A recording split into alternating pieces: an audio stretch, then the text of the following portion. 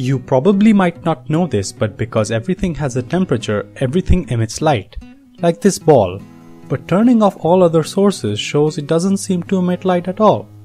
Light or electromagnetic waves are very diverse and come in all sizes or wavelengths, but our eyes are unable to see most of them. There is also something called frequency, which is the number of times the wave jiggles in a second, and multiplied by the wavelength gives the speed of the wave. The speed of light is a universal constant, which means that more the wavelength, less the frequency. Now, because of its relatively low temperature, the ball is emitting light at a wavelength called the infrared, which our eyes cannot see. But infrared light can be detected by instruments, and this is how some night vision cameras work. They detect the infrared light emitted by objects due to their temperature. Things with different temperature emit light at different wavelengths.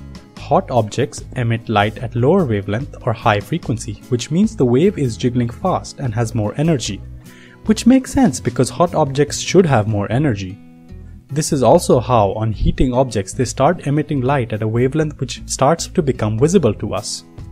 Our eyes, though being able to see only a narrow range, does have an awesome way to distinguish the different wavelengths which it can see. It does this through color, with red having the longest wavelength, that is the least energy, and blue having the shortest wavelength, that is the highest energy, and everything else in between. What does all this have to do with stars? Stars are hot and their temperature corresponds to wavelengths which our eyes can see. Stars come in different colors, and we now know that the blue ones are hotter and the red ones are cooler. So what's the deal with the size of stars? In 1910, two guys called Hertzsprung and Russell tried to see if the size of stars had anything to do with the color. They found that most stars follow this very neat pattern, with the blue hot stars being bigger and the red cool stars being smaller. A little more knowledge on nuclear physics tells us why this happens. Most stars in their cores are fusing hydrogen to helium, which is their main source of energy and hence the temperature. This fusing can only happen once the conditions inside are hot enough due to high pressure of the material forming the star.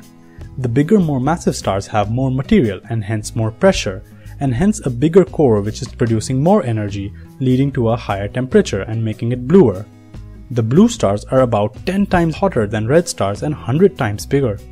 But don't worry, Team Red, blue doesn't get more of everything. Because blue stars use more hydrogen, they also die out faster, and there are also way fewer of them. I guess there is a plus side of being small.